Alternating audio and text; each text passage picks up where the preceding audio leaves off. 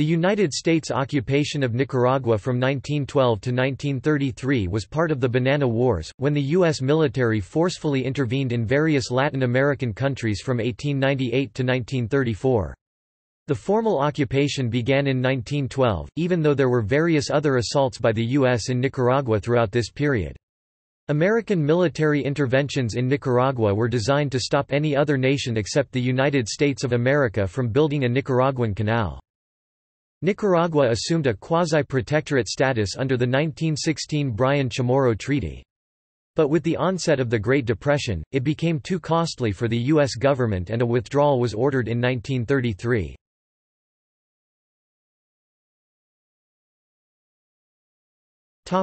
Conflicts.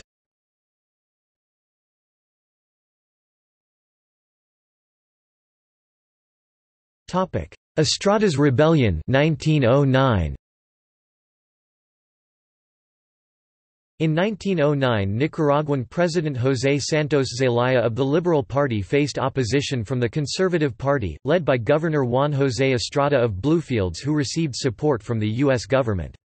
The United States had limited military presence in Nicaragua, having only one patrolling U.S. Navy ship off the coast of Bluefields, in order to protect the lives and interests of American citizens who lived there. The Conservative Party sought to overthrow Zelaya, which led to Estrada's rebellion in December 1909. Two Americans, Leonard Gross and Lee Roy Cannon, were captured and indicted for allegedly joining the rebellion and the laying of mines. Zelaya ordered the execution of the two Americans, which severed U.S. relations. The forces of Chamorro and Nicaraguan General Juan Estrada, each leading conservative revolts against Zelaya's government, had captured three small towns on the border with Costa Rica and were fomenting open rebellion in the capital of Managua. U.S. naval warships that had been waiting off Mexico and Costa Rica moved into position. The protected cruisers USS Des Moines (CL-17), USS Tacoma (CL-20), and collier USS Hannibal (AG-1) lay in the harbor at Bluefields, Nicaragua, on the Atlantic coast, with USS Prairie (AD-5) en route for Colón, Panama, with 700 Marines. On December 12, 1909, Albany with 280 bluejackets and the gunboat USS Yorktown PG-1 with 155, arrived at Corinto, Nicaragua, to join the gunboat USS Vicksburg PG-11 with her crew of 155 to protect American citizens and property on the Pacific coast of Nicaragua. Zelaya resigned on December 14, 1909, and his hand-picked successor, José Madras, was elected by unanimous vote of the liberal Nicaraguan National Assembly on December 20, 1909. U.S. Secretary of State Philander C. Knox admonished that the United States would not resume diplomatic relations with Nicaragua until Madras demonstrated that his was a responsible government prepared to make reparations for the wrongs done to American citizens. His request for asylum granted by Mexico, Zelaya was escorted by armed guard to the Mexican gunboat General Guerrero and departed Corinto for Salina Cruz, Mexico, on the night of December 23, with Albany standing by but taking no action. As the flagship of the Nicaraguan Expeditionary Squadron, under Admiral William W. Kimball, Albany spent the next 5 months in Central America, mostly at Corinto, maintaining U.S. neutrality in the ongoing rebellion, sometimes under criticism by the U.S. press and business interests that were displeased by Kimball's friendly attitude toward the liberal Madras administration. By mid-March 1909, the insurgency led by Estrada and Chamorro was seemingly collapsed, and with the apparent and unexpected strength of Madras, the U.S. Nicaraguan Expeditionary Squadron completed its withdrawal from Nicaraguan waters. On May 27, 1910, U.S. Marine Corps Major Smedley Butler arrived on the coast of Nicaragua with 250 Marines, for the purpose of providing security in Bluefields. United States Secretary of State Philander C. Knox condemned Zelaya's actions, favoring Estrada. Zelaya succumbed to U.S. political pressure and fled the country, leaving José Madras as his successor. Madras in turn had to face an advance by the reinvigorated Eastern rebel forces, which ultimately led to his resignation. In August 1910, Juan Estrada became president of Nicaragua with the official recognition of the United States.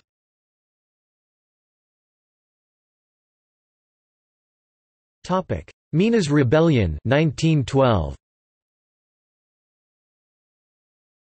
Estrada's administration allowed President William Howard Taft and Secretary of State Philander C. Knox to apply the dollar diplomacy or dollars for bullets policy. The goal was to undermine European financial strength in the region, which threatened American interests to construct a canal in the isthmus, and also to protect American private investment in the development of Nicaragua's natural resources.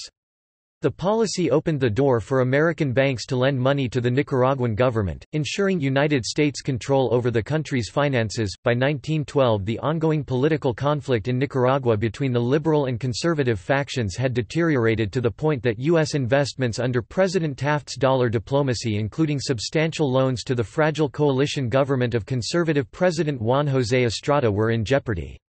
Minister of War General Luis Mena forced Estrada to resign. He was replaced by his vice president, the conservative Adolfo Diaz. Diaz's connection with the United States led to a decline in his popularity in Nicaragua. Nationalistic sentiments arose in the Nicaraguan military, including Luis Mena, the Secretary of War. Mena managed to gain the support of the National Assembly, accusing Diaz of selling out the nation to New York bankers. Diaz asked the U.S. government for help, as Mena's opposition turned into rebellion. Knox appealed to President Taft for military intervention, arguing that the Nicaraguan railway from Corinto to Granada was threatened, interfering with U.S. interests. In mid-1912, Mena persuaded the Nicaraguan National Assembly to name him successor to Diaz when Diaz's term expired in 1913. When the United States refused to recognize the Nicaraguan Assembly's decision, Mena rebelled against the Diaz government. A force led by Liberal General Benjamin Zeledin, with its stronghold at Masaya, quickly came to the aid of Mena, whose headquarters were at Granada. Diaz, relying on the U.S. government's traditional support of the Nicaraguan conservative faction, made clear that he could not guarantee the safety of U.S. persons and property in Nicaragua and requested U.S. intervention. In the first 2 weeks of August 1912, Mena and his forces captured steamers on Lakes Managua and Nicaragua that were owned by a railroad company managed by U.S. interests. Insurgents attacked the capital, Managua, subjecting it to a 4-hour bombardment. U.S. Minister George Wetzel cabled Washington to send U.S. troops to safeguard the U.S. legation. At the time the revolution broke out, the Pacific Fleet gunboat USS Annapolis (PG-10) was on routine patrol off the west coast of Nicaragua. In the summer of 1912, 100 U.S. Marines arrived aboard the USS Annapolis. They were followed by Smedley Butler's return from Panama with 350 Marines. The commander of the American forces was Admiral William Henry Hudson Sutherland, joined by Colonel Joseph Henry Pendleton and 750 Marines. The main goal was securing the railroad from Corinto to Managua.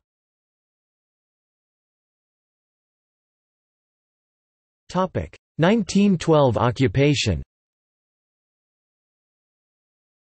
On August 4, at the recommendation of the Nicaraguan president, a landing force of 100 bluejackets was dispatched from Annapolis to the capital, Managua, to protect American citizens and guard the U.S. legation during the insurgency. On the east coast of Nicaragua, the North Atlantic Fleet protected cruiser USS Tacoma CL-20 was ordered to Bluefields, Nicaragua, where she arrived on August 6 and landed a force of 50 men to protect American lives and property. A force of 350 U.S. Marines shipped north on the collier USS Justin from the Canal Zone and disembarked at Managua to reinforce the legation guard on August 15, 1912. Under this backdrop, Denver and 7 other ships from the Pacific Fleet arrived at Corinto, Nicaragua, from late August to September 1912, under the command of Rear Admiral W.H.H. Sutherland. USS Denver, commanded by Commander Thomas Washington, arrived at Corinto on August 27, 1912, with 350 Navy bluejackets and Marines on board. Admiral Sutherland's priorities were to re-establish and safeguard the disrupted railway and cable lines between the principal port of Corinto and Managua, 70 miles to the southeast. On August 29, 1912, a landing force of 120 men from USS Denver, under the command of the ship's navigator, Lieutenant Allen B. Reed, landed at Corinto to protect the railway line running from Corinto to Managua and then south to Granada on the north shore of Lake Nicaragua. This landing party re-embarked aboard ship October 24 and 25, 1912. One officer and 24 men were landed from the Denver at San Juan del Sur on the southern end of the Nicaraguan Isthmus from August 30 to September 6, 1912, and from September 11 to 27, 1912 to protect the cable station, custom house and American interests. Denver remained at San Juan del Sur to relay wireless messages from the other Navy ships to and from Washington until departing on September 30, for patrol duty. On the morning of September 22, 2 battalions of Marines and an artillery battery under Major Smedley Butler, USMC, had entered Grenada, Nicaragua after being ambushed by rebels at Masaya on the 19th, where they were reinforced with the Marine 1st Battalion commanded by Colonel Joseph H. Pendleton, USMC. General Mena, the primary instigator of the failed coup d'état, surrendered his 700 troops to Sutherland and was deported to Panama. Beginning on the morning of September 27 and continuing through October 1, Nicaraguan government forces bombarded Barranca and Coyote, 2 hills overlooking the all-important railway line at Masaya that Zeledin and about 550 of his men occupied, halfway between Managua and Grenada.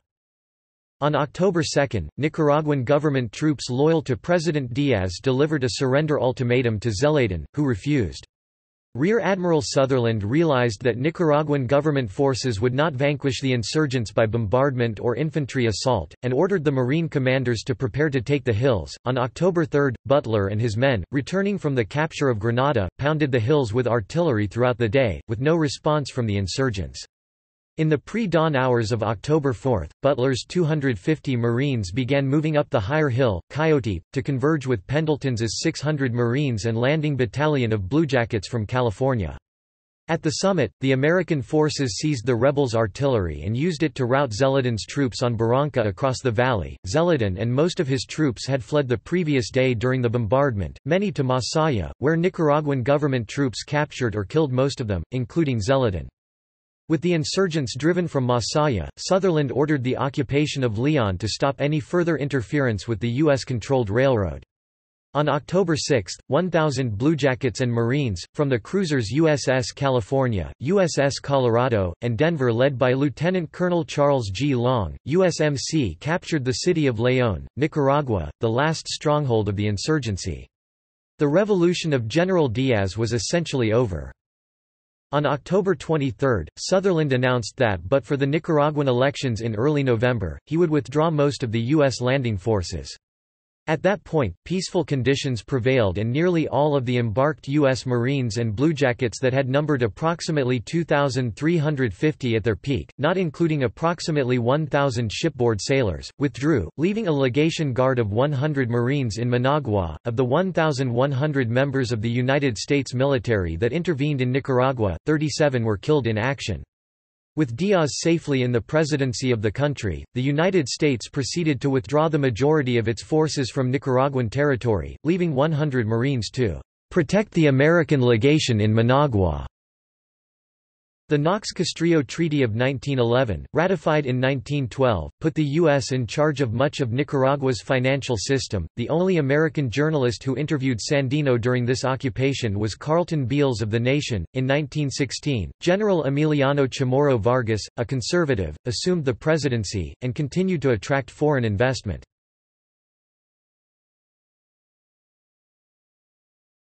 Topic: 1927 occupation. Civil war erupted between the conservative and liberal factions on May 2, 1926, with liberals capturing Bluefields, and José María Moncada Tapia capturing Puerto Cabezas in August. Juan Bautista Sacasa declared himself constitutional president of Nicaragua from Puerto Cabezas on December 1, 1926. Following Emiliano Chamorro Vargas' resignation, the Nicaraguan Congress selected Adolfo Diaz as designado, who then requested intervention from President Calvin Coolidge. On January 24, 1927, the first elements of U.S. forces arrived, with 400 Marines. Government forces were defeated on February 6 at Chinandega, followed by another defeat at Muy Muy, prompting U.S. Marine landings at Corinto and the occupation of La Loma Fort in Managua. Ross E. Rowell's observation squadron arrived on February 26, which included de Havilland DH-4s. By March, the U.S. had 2,000 troops in Nicaragua under the command of General Logan Felland. In May, Henry Stimson brokered a peace deal which included disarmament and promised elections in 1928. However, the liberal commander Augusto Cesar Sandino, and 200 of his men refused to give up the revolution. On June 30, Sandino seized the San Albino gold mine, denounced the conservative government, and attracted recruits to continue operations. The next month saw the Battle of Ocotal. Despite additional conflict with Sandino's rebels, U.S.-supervised elections were held on November 4, 1928, with Moncada the winner. Manuel Gorin was captured and executed in February 1929, and Sandino took a year's leave in Mexico. By 1930, Sandino's guerrilla forces numbered more than 5,000 men. The Hoover administration started a U.S. pullout such that by February 1932, only 745 men remained. Juan Sacasa was elected president in the November 6, 1932 election. The Battle of El Sas was the last major engagement of the U.S. intervention.